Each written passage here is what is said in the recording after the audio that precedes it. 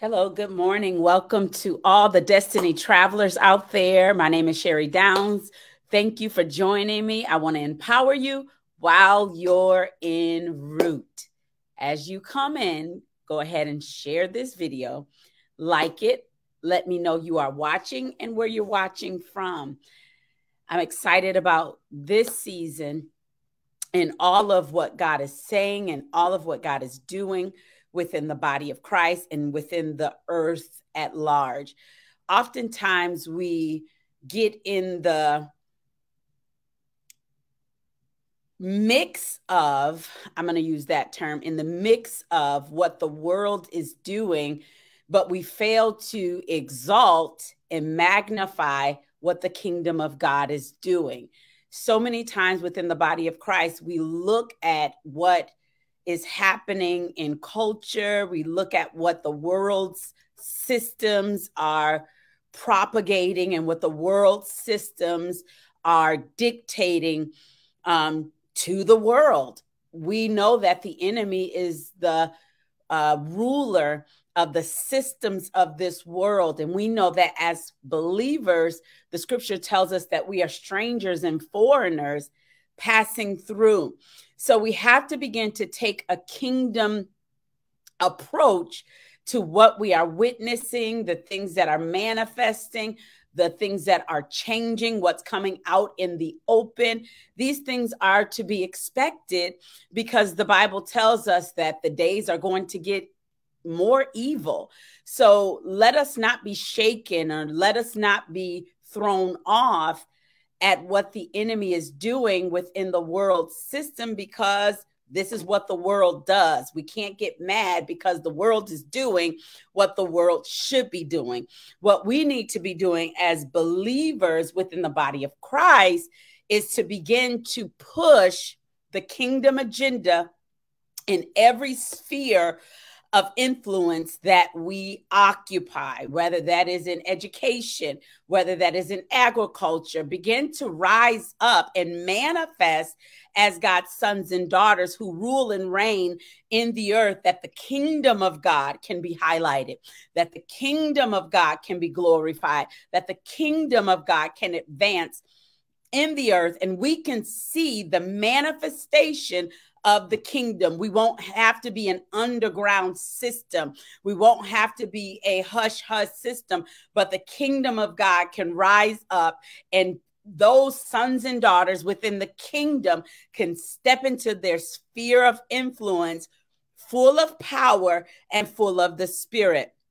So don't be shaken by the things that you see manifesting. I saw reports about Target and all of these stores that are highlighting just the different things that agendas of the enemy, doing away with sexual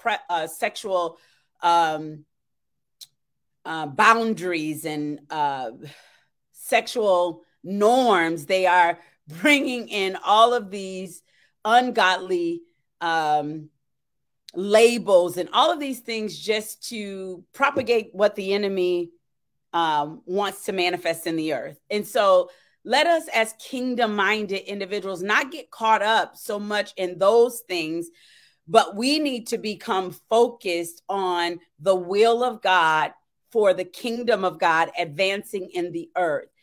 We already know what the enemy's plan is. We already know he is a defeated foe.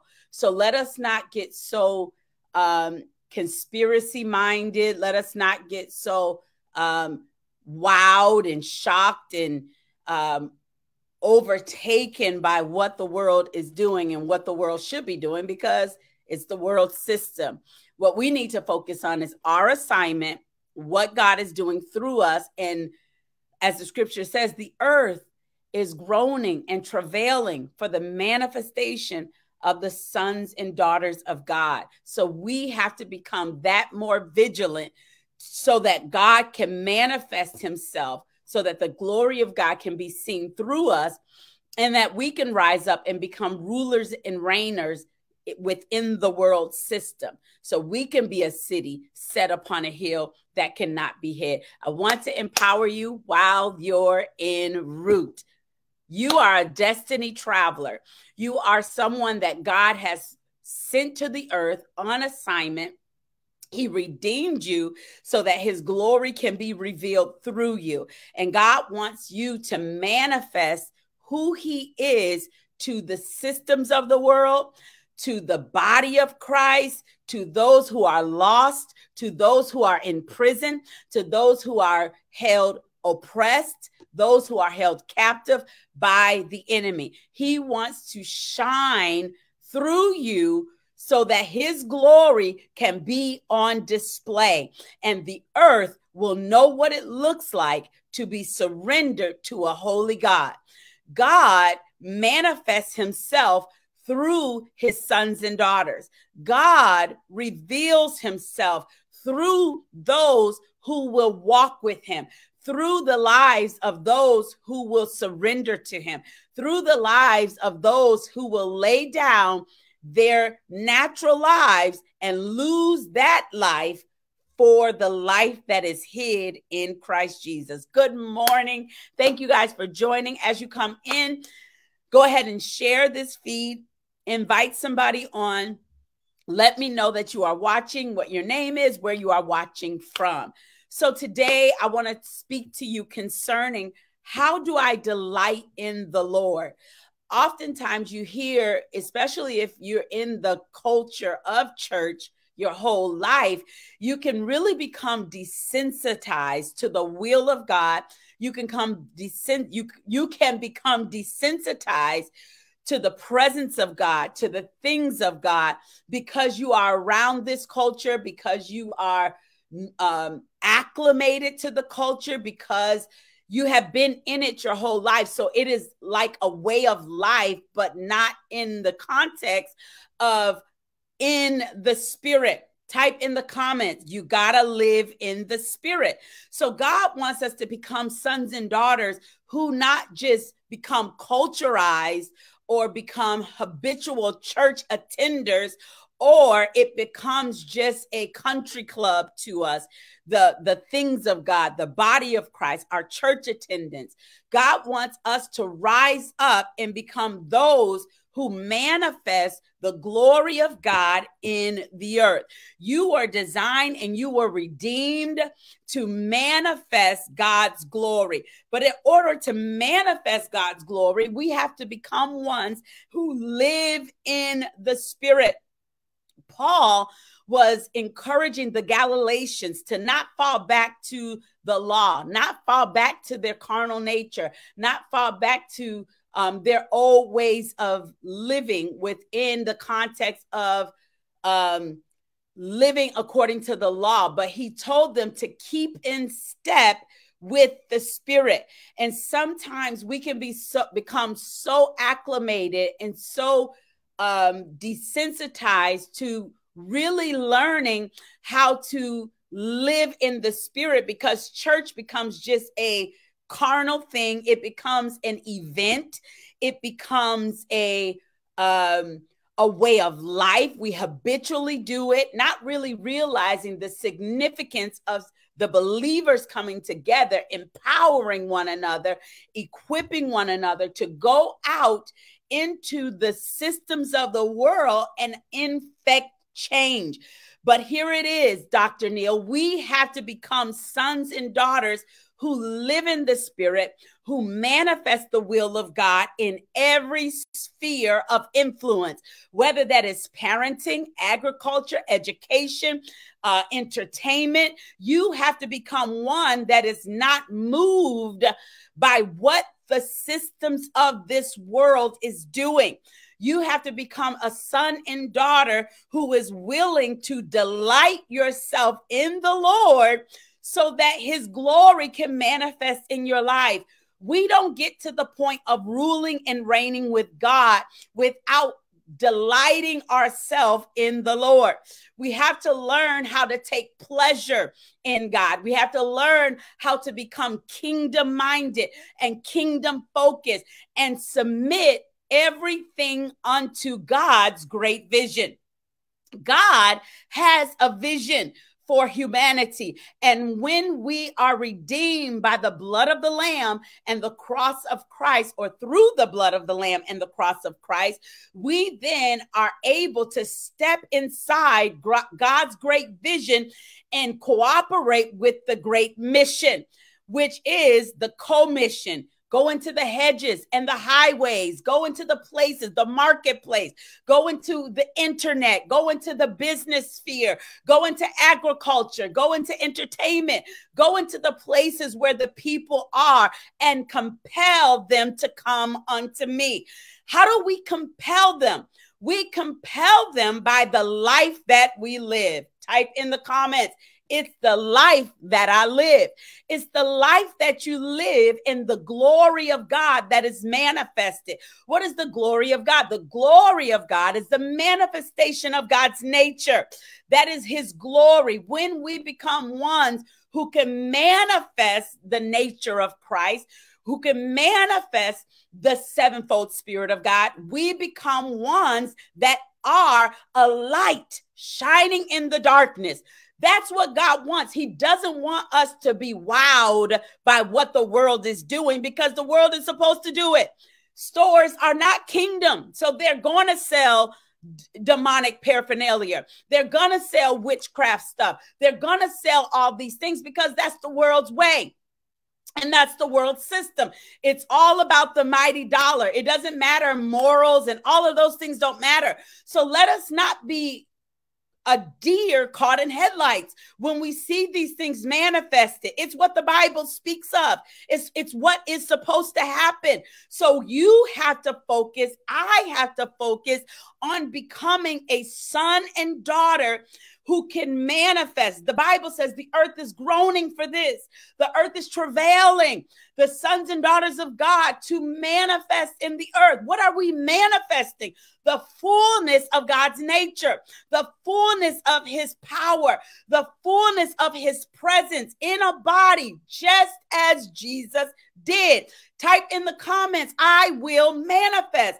God wants to take our lives and literally lift us up to the degree that we become a beacon of light, to the degree that we become a manifestation. We become a signpost. We become a city so large. He wants to set us on a hill. He doesn't want to hide us. He wants to take us. He said a city. This is how large God wants to make his sons and daughters. He wants to create a city out of you. He wants you to have land. He wants you to have buildings. He wants you to have ownership. He wants you to have property. He says, I want my sons and daughters to be a city. Come on, type in the comments, I will manifest. Come on, a city set on a hill that cannot be hid. Listen, you can hide a whole lot, but you can't hide a whole city. A city involves territory. A city involves ownership. A city involves property. A city involves keys. Come on. God wants to create a city out of you. A city has families inside of it. A city has stores inside of it. A city has everything it needs to thrive. A city has municipality. A city has order and structures. So God wants to take each one of us from the place of being low, from the place of being in the world and being conform to the world, but he wants to take you and lift your life to the degree that everybody knows you're there. Everybody knows that you have been established in the earth. He wants you to be a city set upon a hill. Now, hills are a high place. He wants to take you and lift you to a high place so that you cannot be hid. My God, a lot of people talk about sons and daughters being lifted to a high place. If God is saying you will be a city set on a hill that cannot be hid, you're not supposed to be hiding. You're supposed to be shining, and people are supposed to be looking to you. People are supposed to be seeing the glory of God on your life. People are supposed to see you as a beacon, as a place to look to, as a refuge. Come on. God wants to take our lives and lift us to the degree that his glory is undeniable, that his glory cannot be denied, that the presence of God cannot be shut out, that the presence of God on an individual's life attracts commerce. The presence of God on an individual lives attracts the world system because they are a city. They are established in the earth. God wants to establish us in the earth to the degree that it just carries on into eternity as we are rulers. Come on, as we are rulers with Christ Jesus in the new millennium. He wants to take our lives and lift us up right now, not in the afterlife, not in the life to come. He wants to do it right now. Type in the comments, it's for now. And a lot of people take a low road and feel like the kingdom of God is supposed to just be this underground place. No, God wants to establish his sons and daughters in the earth. Jesus didn't die just for us to go through this life and live underneath the radar. He died so that we can live in an abundant life. He died so that we can have life to the full, so that we can be lifted up into the systems of the world to show forth the glory of God. He died so that his sons and daughters can have access to what God originally intended for humanity, for us to be reconciled back to God, and for us to get to the place where we don't have to toil. Let me tell you something. I believe that when you get to a place in God, there is no toil. Jesus, there is no toil. To toil is underneath the curse. To toil is underneath the curse. The curse of Adam was that the ground would not yield to him without a toil. That was the curse of Adam. But when you get to a place in God where he is manifesting his glory, where his light is shining through you, where you are a city set on a hill, I believe we have gotten to a place where there's no toil. Fish just jump in your boat. Come on. Come on. You get stuff just easily. It easily comes to you. It easily flows to you. There is an ease upon your business. There is an ease upon your ministry. There is an ease that your family is walking in. Things just come to you. You just walk into blessings. You just walk into miracles. You just walk into provision. People just give unto you. They give unto your bosom. That is the place of manifestation. Type in the comments, I must manifest. In order to manifest, we have to first learn, how do I delight in the Lord? You don't get to this place of manifesting without taking pleasure in God. We often quote scriptures, but we often forget to realize that there are guidelines within the scriptures. Type in the comments, there are guidelines. There are guidelines for the promises of God. There are guidelines for the scripture. We just can't pick out a scripture and then just think that scripture is supposed to manifest for us. We have to align ourselves with the full counsel of God. We have to align ourselves with the will of God.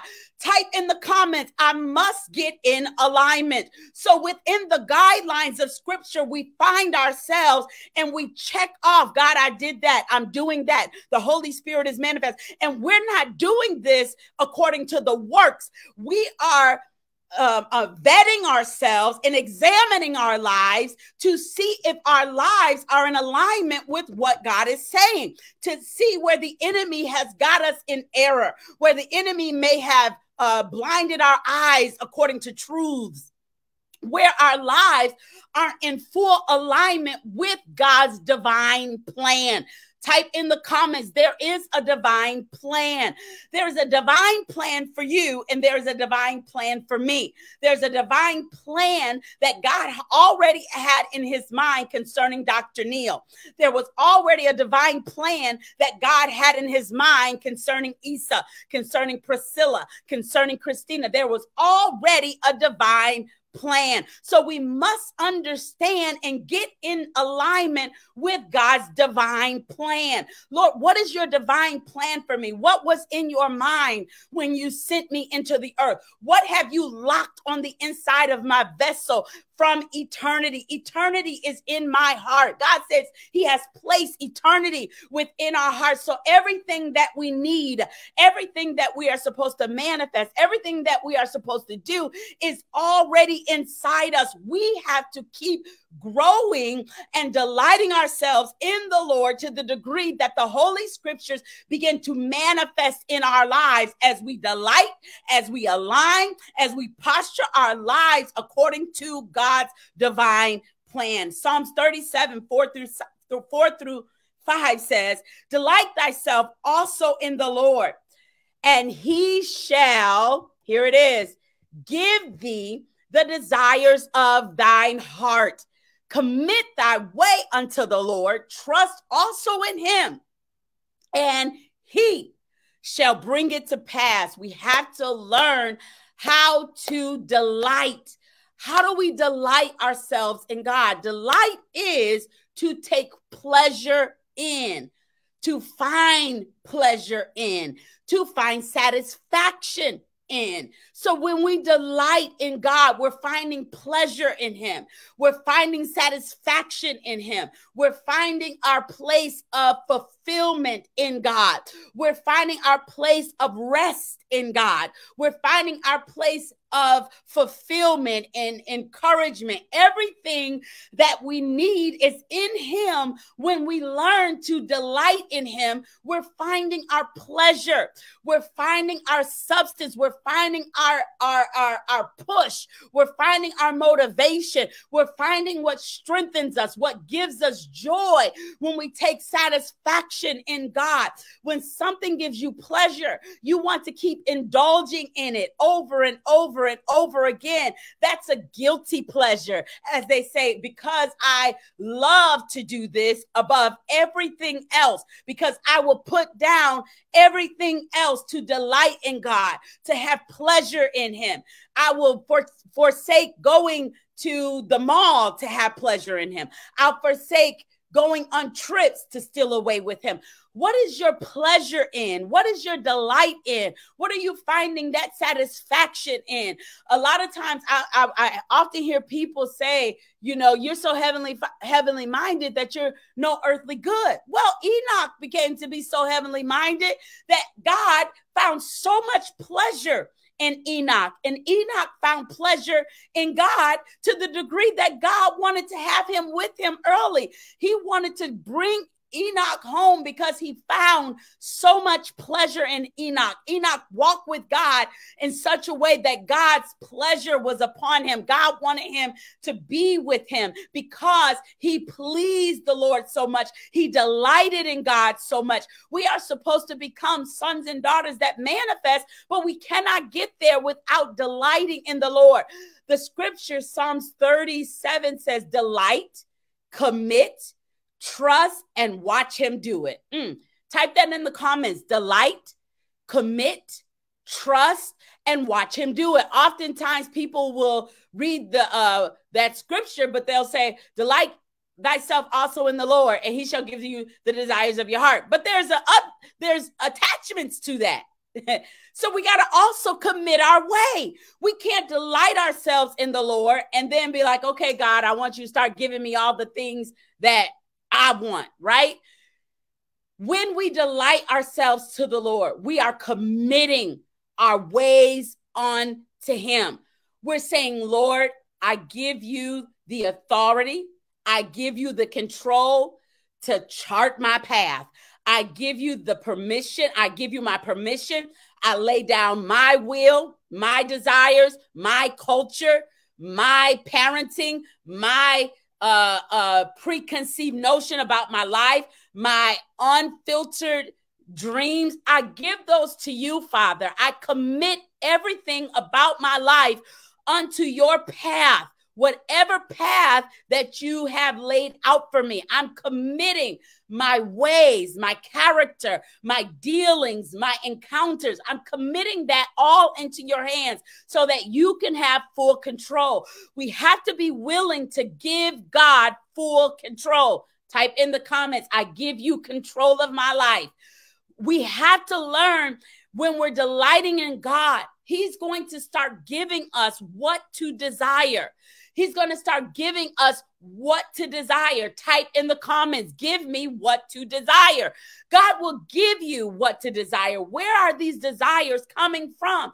Jeremiah 29:11 says, I know the thoughts, I know the plans I have for you, saith the Lord, plans to prosper you, not to harm you, plans to give you hope, a future, and an expected end. So when we learn to delight in God, when we learn to commit our ways, He's going to start giving us what to desire. He's going to start giving us what's in what is in His mind. He's going to start unlocking eternity that is on the inside of you. He's going to start revealing the gifts that He already preordained before the foundation of the world. He's going to start unlocking the works that He wants you to do. What are the works that He's want? The deeds, the action steps, what business you are supposed to build, what books you're supposed to write. All of those things are locked on the inside of you. The ordained plans and works of God that have already been pre-established before the foundations of the world. He's going to start putting those things in your heart. He's going to start awakening those things, making those things come alive. He's going to start watering that seed that is within you. So those desires start to bubble up. So those desires to start to be unlocked and unveiled so that you can become one that manifests God's glory. How do we manifest God's glory? We watch Him do it. We don't manifest God's glory as we take our thoughts, our ideas, and try to bring them into manifestation. We manifest God's glory as we watch Him do it. Type in the comments, watch Him do it. So we have to watch God partner with the Lord through obedience to watch Him organically bring about His will. I always like to look at Abraham and Sarah. This is a perfect example of them not watching God do it, but them trying to take in their own mind and move before God prematurely and making something happen that God never told them that was going to happen. Let me tell you something. God is a wise God. He knows the beginning from the end. He knows our action steps. He knows the way that we take. When we commit our ways to Him, when we delight in Him, when we trust in Him, He's going to be the one that manifests His will. He's going to be the one that organically brings it to pass. All we have to do is stay close to his chest. All we have to do is stay close to Him to hear what He's saying, to hear the blueprints, to hear our steps of obedience, to hear the things that we need to do to partner with Him. Abraham and Sarah, He says, Abraham, you're going to have a baby. Sarah's going to bring forth a baby. But they got in their mind, well, maybe this, maybe that. They started looking at the world's ways. They started looking at what the doctors say, the physicians say. They started looking at the biology. They started looking at all of these worldly statistics. And they began to say, well, let's try to help God out and do it this way. In their thoughts, in their minds, they wanted to move prior to God, because when you are waiting for God to organically do it, that may take patience, having its work in you. And we don't like to be patient. We don't like to wait on God. We don't like to let the process take its course. We don't like for everything to be now ready and in its proper place, in proper alignment, and all things to be in alignment and order, and all people that need to be a part of the move of God to be in place. Sometimes we have to just sit and wait upon God and listen for His instructions and obey everything that he says. So as we begin to do that, we'll begin to see an unfolding organically. We'll begin to see God bring the right people. We'll begin to see God bring the right resources to manifest the fullness of his will in our lives. So how do we delight in the Lord? We delight in the Lord by getting to know him. We have to become intimately acquainted with the God of our salvation. We have to become more intimately acquainted with the God of our salvation. We have to begin to study him. We have to begin to know his character. We have to look in the scriptures and find out about God, read about God, ask questions about God, read about other accounts of how individuals walk with God. We have to begin to be God smart. How do I become God smart? I need to read about him. I need to study him. I need to know him. I need to spend time with him. I need to dialogue with him. I need to draw closer to him. If we draw closer to him, he's going to draw closer to us. That's just how it goes. So when we spend time with him, we get to know who he is. We get to dialogue with him and share our innermost secrets with him, our innermost longings. We have to take interest in him. And when we delight in the Lord, we're taking pleasure in him. Our interest is in God.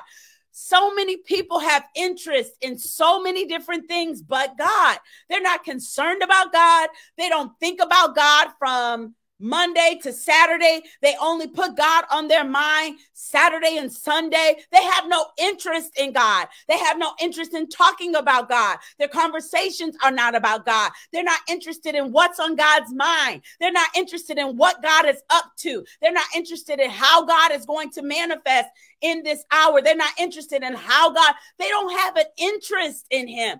So many times people are like, well, there's other things to talk about but God. And I have been one to always talk about God. It's just something that has always been a part of my life, that I've always had interest in the things of God.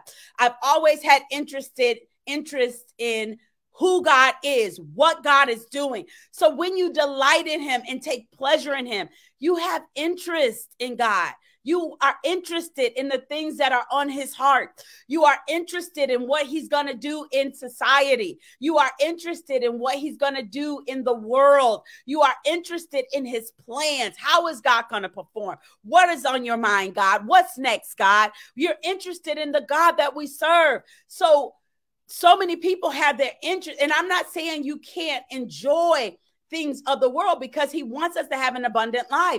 But those things are enjoyed as we also have interest in him. If you believe that, or if you receive that, type amen. So we need to take interest in God. We need to talk about him, think about him, prioritize our relationship with him, look forward to being with him. When we do these things, we are showing delight in the Lord. When we do these things, we are showing that we have an interest in the things of God, who God is, the kingdom of God. So we commit our doings unto him, our path, our plan, life's results we commit unto God. It is through the Holy Spirit that all of this is accomplished. It's not by works. It's not you checking off of a list. It's by you yielding yourself and saying, Lord, I commit my ways unto you. It's about you humbling yourself to the degree to say, Lord, not my will, but thy will be done. Lord, I want to be your vessel. Lord, I want to be a vessel that delights in you. Lord, I want to walk with you intimately and closely to manifest as a son and daughter. Lord, I want the Holy Spirit to accomplish your will in my life. No, so when the Holy Spirit comes in us, the Holy Spirit is the one, the power behind the Trinity. The Holy Spirit is the one that works in you both to will and to do of God's good pleasure. Everything comes to us through Jesus Christ. Jesus is our intercessor. Jesus is our Savior. Jesus is our Lord. But the Holy Spirit is our comforter, our guide. He leads us and guides us into all truth. He is the one that is manifesting the will of the Trinity. He is the power behind the three. He is the power that's hovering over the waters. He is the power that came upon Mary and caused her to give birth or to conceive a seed. He is the power that brings forth the will of God through a vessel. He is the power that heals. He is the power that delivers. He is the power that set free through the Holy Spirit. So when we have the Holy Spirit of promise, our lives should become in alignment and oneness with God the Father, God the Son, and God the Holy Spirit. So then when our lives become in full alignment, we become ones that are submitted to God's great vision. The Holy Spirit in our lives is there to accomplish God's will. And if we're not ever thinking on him, if we don't have interest on him, if we're not talking about him, why is the Holy Spirit there? You got to give the Holy Spirit something to work with. You got to give him a life that is committed. You have to give him a life that is laid down to bring forth the manifestation of the kingdom. The Holy Spirit wants to reveal the Father. But if we don't prioritize our relationship, there's nothing to reveal. If we don't look forward to being with him, there's nothing to manifest to us. So it's the Holy Spirit that's going to manifest the will of the Father through us. So Matthew 6:11 says this, give us this day our daily bread. There is something that I recently learned about bread. Jackie Hill Perry eloquently laid it out and gave us an example of bread and how bread satisfies, how bread fills us up, how bread expands on the inside of us. When we eat bread, sometimes we don't have room for anything else because we have filled our bellies with bread, and our bellies are the place of satisfaction, and our bellies are the place where the Spirit of God is, where our spirit man is. So it's also important that our bellies are filled with Jesus Christ, because he says in Matthew 6:11, give us today, when we pray to the Father, our daily bread. Matthew 4:4 says, man shall not live by bread alone, but by every word that proceeds out of the mouth of God. So we see an analogy between bread and the word of God. Bread and Jesus Christ. He is the bread of life, Jesus declared. I am the bread of life. Whoever comes to me will never go hungry, and whoever believes in me will never be thirsty. So when we are ones who delight in God, he becomes the one that fills us, that satisfies us, that interests us, that we talk about, that we want to spend time with, that we want to be intimately acquainted with. He is the one that fills us till we overflow. He expands on the inside of us when we have him as our daily provision, as our daily substance, as our daily satisfaction, as our daily pleasure. You won't go seeking love in all the wrong places. You won't go building businesses and trying to be satisfied in things that don't. You won't have an orphan spirit. You won't have an orphan mindset. You won't get angry when people reject you, because you know you are accepted in God. When you live with him as he is your substance. He is your daily bread. He is your satisfaction. He is your hiding place. I'll never go hungry in relationships because he is my relationship, because in him I live, move, and have my being. I'll never feel abandoned in him, because he said, when your mother and father forsake you, I, the Lord, will take you on. I'll never feel like an orphan when it comes to him, when I'm in him, when I find my satisfaction, my pleasure, my delight in him. We need to understand this. He is everything we need. I'll never feel lost because in him I am found. I'll never feel out of sync because in him I live, move, and have my being. I'll never feel hopeless because I can always hope in him. I'll never feel depressed because he is my joy. He is my delight. When I take pleasure in him, I won't feel out of sorts. I won't feel crazy in my mind, like I'm losing my mind, because I have the mind of Christ when I delight in him. When we see believers that are out of sorts and out of order, and even when we go through trouble, trials, tribulations, the Bible says when the enemy comes in, and then it says, like a flood, the Spirit of the Lord lifts the standard.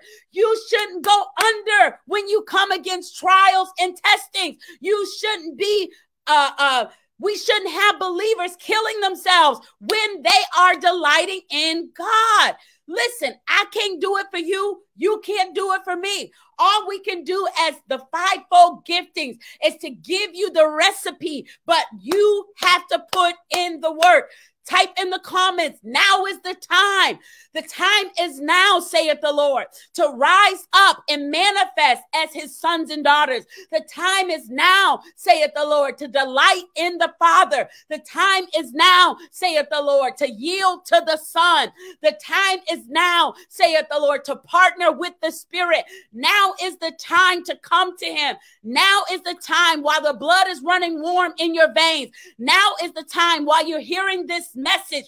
Now is the time to become interested in God. Now is the time to commit your way unto the Lord. Now is the time to lose your life to find it. Now is the time to step into more. Now is the time to ask him to unveil his desires, his thoughts, his plans, his intentions for you before the foundations of the world. Now is the time to ask him to unveil and unlock and bring alive the seed that he placed in you before eternity in Jesus' name. So we have to become ones that not live by bread alone, but by every word that proceedeth out of the mouth of God.